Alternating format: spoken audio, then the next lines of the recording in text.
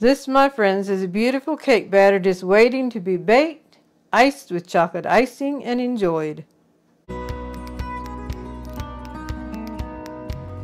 Howdy folks, I am Martha and I'm in the kitchen today. Dorothy's editing the video. We both welcome you to Hirschberger's Miracle Homestead. The kitchen action we're having today is a 3-layer yellow cake. We are using the 9-inch pans, 3 of them because it's a 3-layer cake, and with doing the 9-inch, we are making 1.5 recipes of batter. And that will give us the batter we need for each layer plus a few cupcakes. If you're doing just one recipe, you might want to use the 8-inch pan. All right, I think we're ready to go across the ingredients and then throw it together. The ingredients are butter or margarine, eggs, egg yolks, baking powder, salt, baking soda, pure vanilla extract, milk, sour cream, granulated sugar, and all-purpose flour, and we sift ours. Okay, we are ready to throw these ingredients together to make a beautiful 3-layer yellow cake with chocolate icing. Butter or margarine, and the sugar.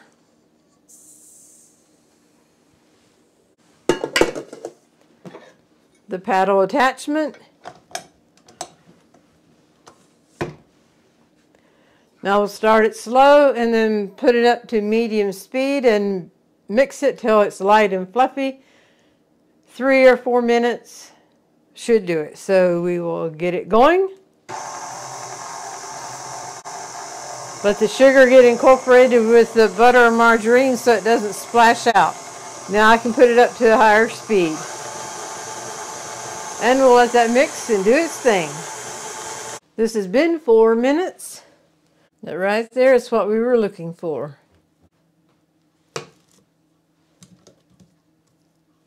Just a nice fluffy mixture. Add the eggs one at a time. And of course let it mix between each egg.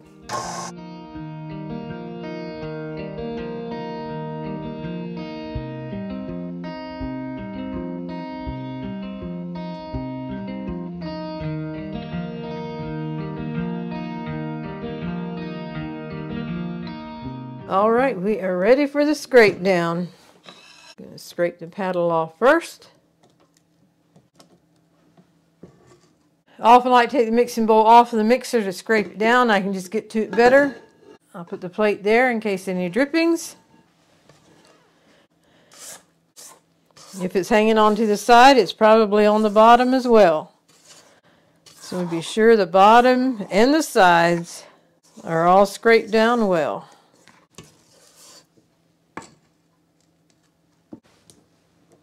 Now we'll let this mix until it's incorporated well.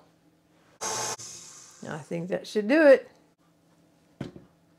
Next will be the vanilla, then the baking powder, baking soda, and salt.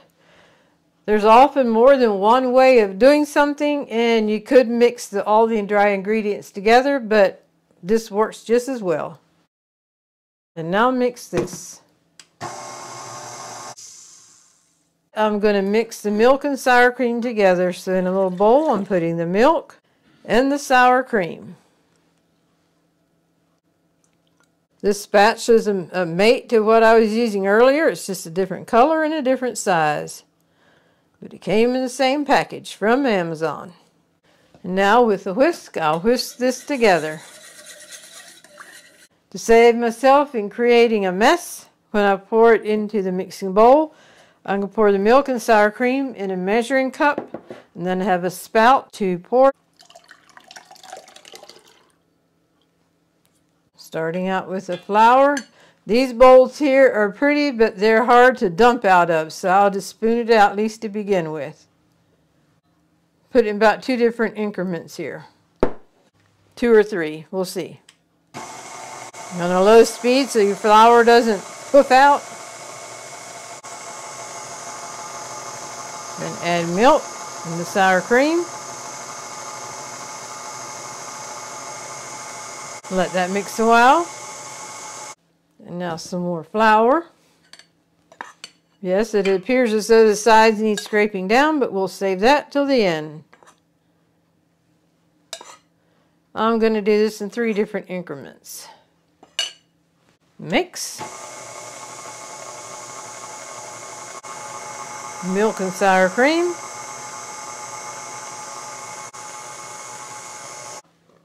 There we go.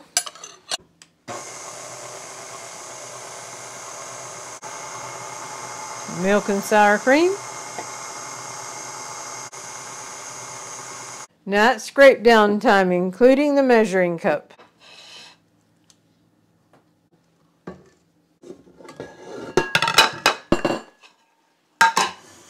Now it's easy to scrape the measuring cup out.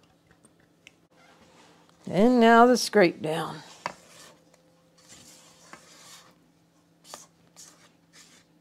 One last mix, and this will be a low speed for just until it's combined.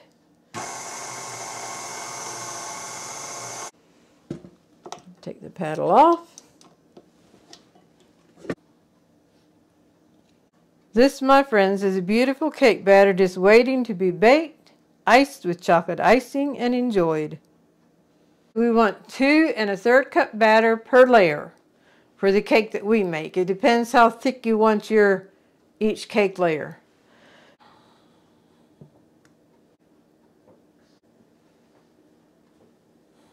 Layer number 1. Layer number 2. And we have a little bit of batter in here yet for 1 or 2 cupcakes. I have one that's just 8 cups instead of 12. Let me get that one. If you notice, I have them in the middle, so when you get a hold of the pan to pull it out, you're not trying to dodge around a cupcake.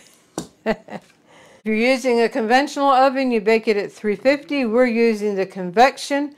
It'll be at 340. It still bakes about the same amount of time, about right at 30 minutes, 25 to 30 minutes.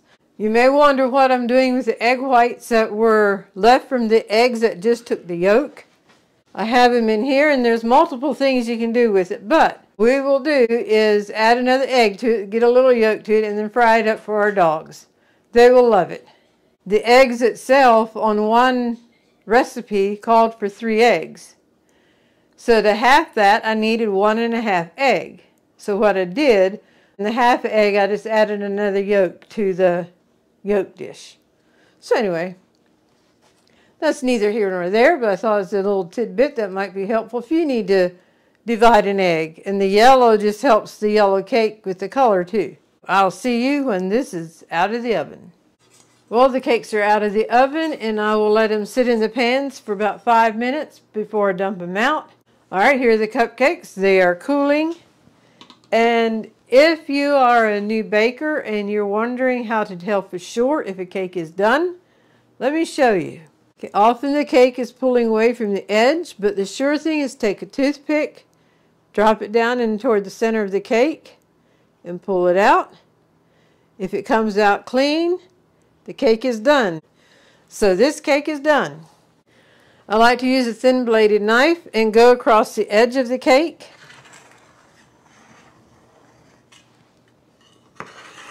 By the way, I think I forgot to mention that I prepared the cake pan by greasing it with Crisco and then taking flour and dusting it with flour. I also placed parchment paper on the bottom. And the cooling racks have little feet on. Be sure they're up. So when you flip it over, then it's down on the countertop. Now I just flip them all over right behind each other. Remove it, and remove it. Remember I said have parchment paper. You want to be sure to remove the parchment paper.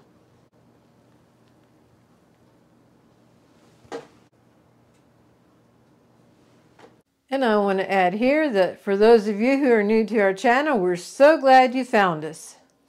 And for the rest of you, we appreciate and so grateful for your continued support. It means the world to us. And now we'll let the cakes cool, and then we'll be back to icing. And we are doing the chocolate buttercream icing. We do have a video for it, but since we need to make it anyway, I thought I'd bring you along, and then you have the cake and the icing recipes all right here in the description. For the buttercream icing, we will need 10x sugar, cocoa, milk, vanilla extract, and butter or margarine. Butter or margarine in the mixing bowl, the paddle attachment. First thing I'm going to do is mix the butter or margarine by itself. That helps fluff it up before the cocoa hits.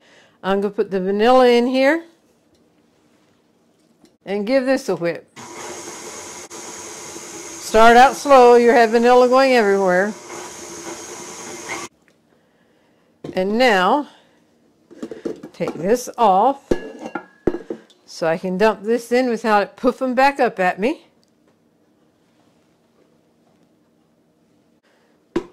Before I start the mixer, I have a tea towel here that I dampened, and I'm just going to throw it across the mixer. It will not go down in the bowl at all, so it's safe. But put it across here, and that will help the dust stay contained to the mixer area. So we will start it at a slow speed. Let's take a peek to see how it is, and for you to take a peek, you need to come closer, so I will get you there. Let's take a peek and see. Okay, that's looking good. I'm going to start it now and give it a hard whip, and then we'll take another peep. Okie dokie. Scrape it down. Okay, you can see it's still at the edge there, but we will scrape it down. And when working with icing, I like to use my little stiff spatula. You can see that the butter coated to the side.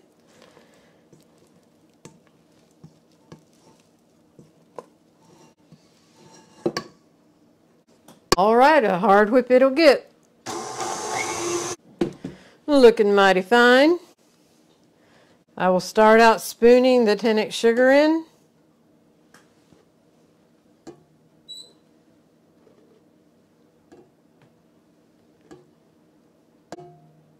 You know what?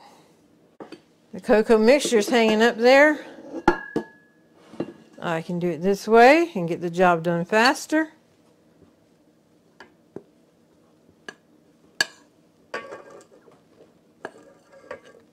That's about half of it. Now I'm going to go ahead and add half of the milk. And come in with the tea towel again, because 10x sugar also makes a dusty mess. Very good. Adding the rest of the 10x sugar and the rest of the milk. And we'll mix it till the 10x sugar is combined and the dust isn't there anymore. Let's take a peek. It looks good. Now I will scrape it down and give it one final mix.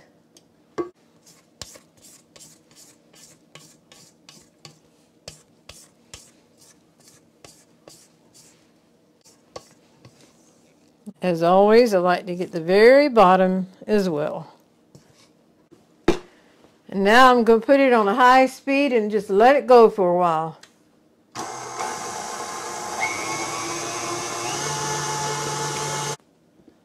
As you can see, the color changed to more of a light brown, but once it's on the cake and then as it sets, it goes back to a dark brown.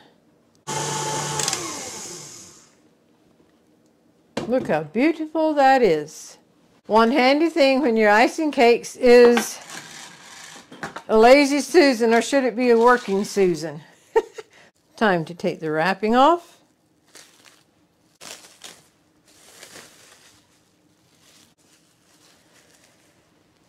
And to ensure that you have more of a level cake on top, if it domes up at all, why, you can just slice that dome off. It's usually not very much, but most times I will go ahead and take just a little bit off. And that makes it, the cake is more level. Then I just go up under the plastic wrap Get the cake up.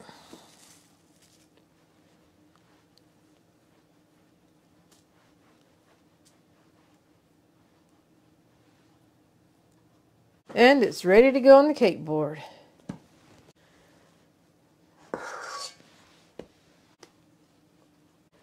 And this is the layer between layers. And on the side, I'm going to put a crumb coat. But the layer between the layers, you want a little layer of icing. That's what makes it yummy anyway. And just kind of smooth it out. I decided to bring you in close while we put the crumb coat on the side. I like to take the icing all the way down to the bottom. Get the bottom sealed in.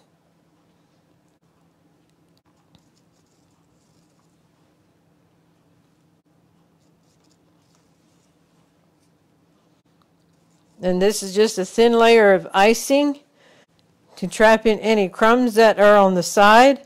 That way when the final layer of icing goes on, there's not a bunch of crumbs that are getting in the icing. So we will just continue putting this on around.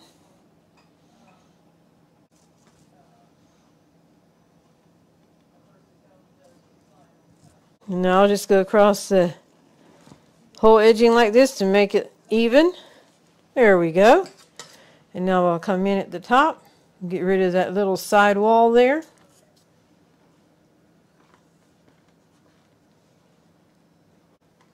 The first layer is done. Now what I'm going to do, the icing is soft, and if you try to put another layer on there right away and ice it, it can slide around a little bit. You can put a skewer down the middle, but rather than do that with just 3 layers, we're going to put this in the freezer for about 15 or 20 minutes. And that'll help this icing to set up, and then we'll come back in and put the second layer on. In the meantime, I will put plastic wrap across this. This was in the freezer right at 16 minutes and it's set up.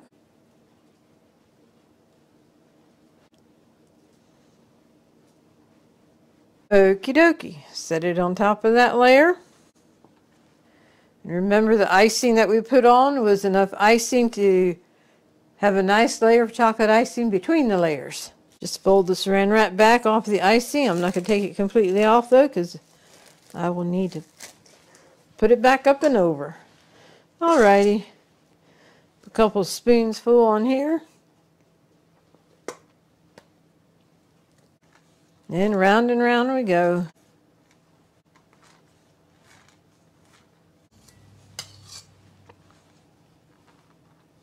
Now the crumb coat for the side. If you notice here, you have a little ditch, and I like to be sure that's all filled in with icing.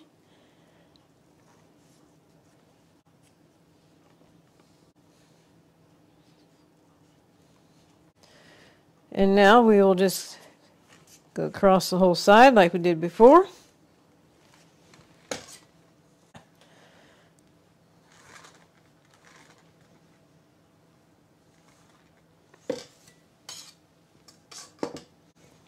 And now this will go in the freezer for about 15 minutes. Okie dokie, we're coming in with our last and final layer. So we will take the wrap off of this one. And often I don't worry about cutting anything off of the top layer.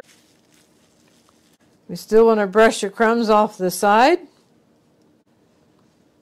And there it goes. And it is a nice and moist cake. Okay, for the top layer, that's going to be crumb coating only. So I'm just going to put a little bit of icing on there and just work it a little bit. Just want a thin layer of icing on the top to be the crumb coat. So we will keep working it until the top is covered. Oop. It is a moist cake. There it picked up a little bit of cake, and we'll just go across it again.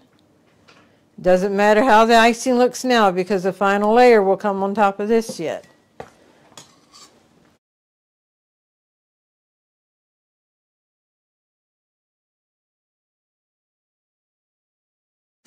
Okay, the final crumb coat layer is done. 10 minutes in the freezer and should be ready to pull out and finish it up.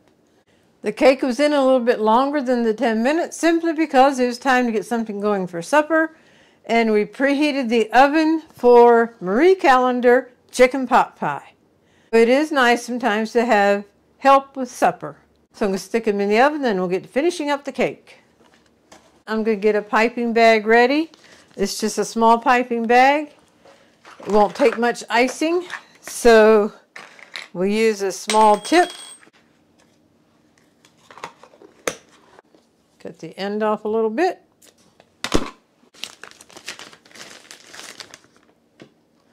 Drop that down the center.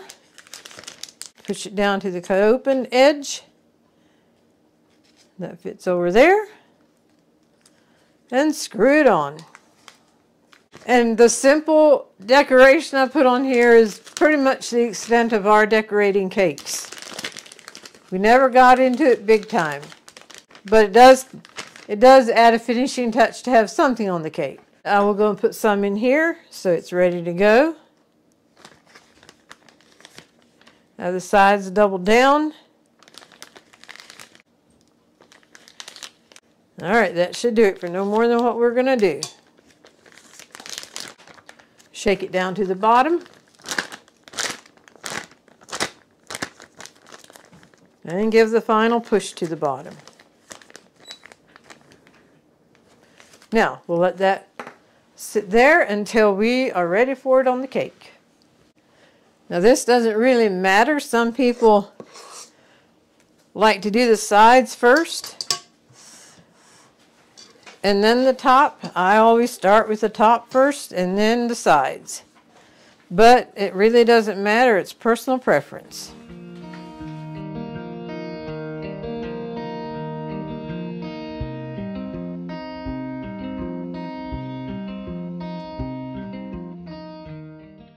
Now we have an edger. This is the smallest. It has 3 sizes, a small, medium, and large. And we're going to go with a large. There again, I start with the top. In the center, just go down, hold it in place, and turn the cake.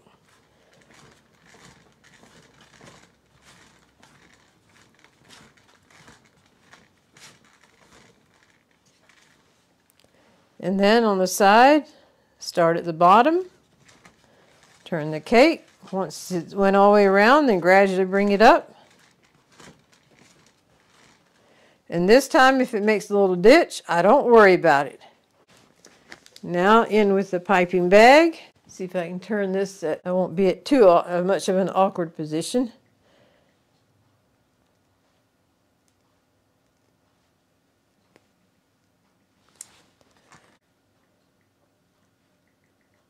And with putting the pretties on the edge like this, it covers up any chocolate that is on the board right up by the cake.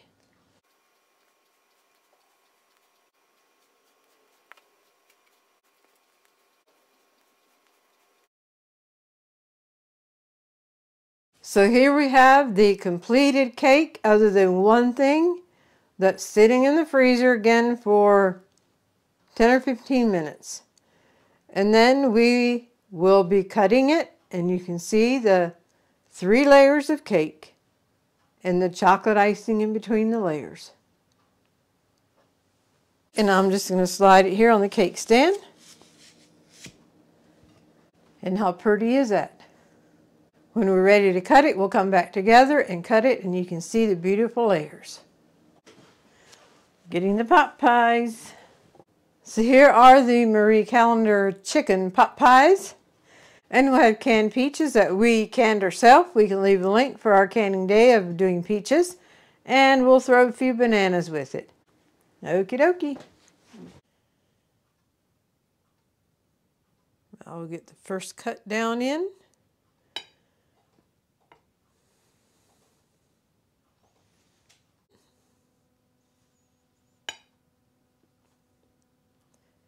And pick it up and pull it out. Look a yonder, look a yonder. Wow, wow.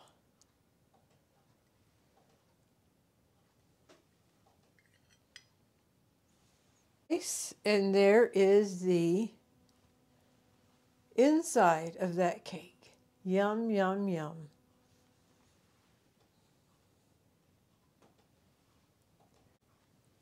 And there is the slice of cake.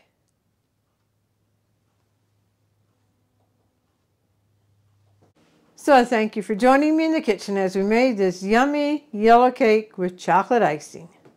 If you all make it, we hope you enjoyed as much as we do. Recipes for this delicious yellow cake and the chocolate buttercream icing are in the description. And now for the golden thought. This is a note to self. I am a beloved child of God. I am made in His image. I matter to Him. My needs matter to Him. I will not let the enemy or anyone else convince me that these things are not true. It is truly, truly a blessing to be a child of God. And for those of you that are children of God, you know exactly what I'm talking about. God loves everyone. He came to this earth as a baby Jesus, and was crucified and rose again, and with that, we can have forgiveness of sins when we reach out to Him and confess our sins and claim Him as Lord and Savior. And then because of that, this saying can be so true. I am a beloved child of God. I am made in His image. I matter to Him. My needs matter to Him.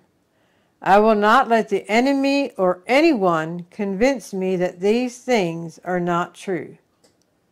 And this can be read by anybody. It's not just the I situation, but we all matter to Jesus. We all matter to God. So just know that He loves you and you matter to Him. And if you don't know Jesus as your Savior, being a child of God, reach out to us or reach out to another Christian and find the same experience with Jesus that we have. Just know that He loves you, you matter to Him, and don't let anybody convince you otherwise. We thank you all for joining us on this episode. Hope you've been blessed, encouraged, and inspired. And until next time, God bless.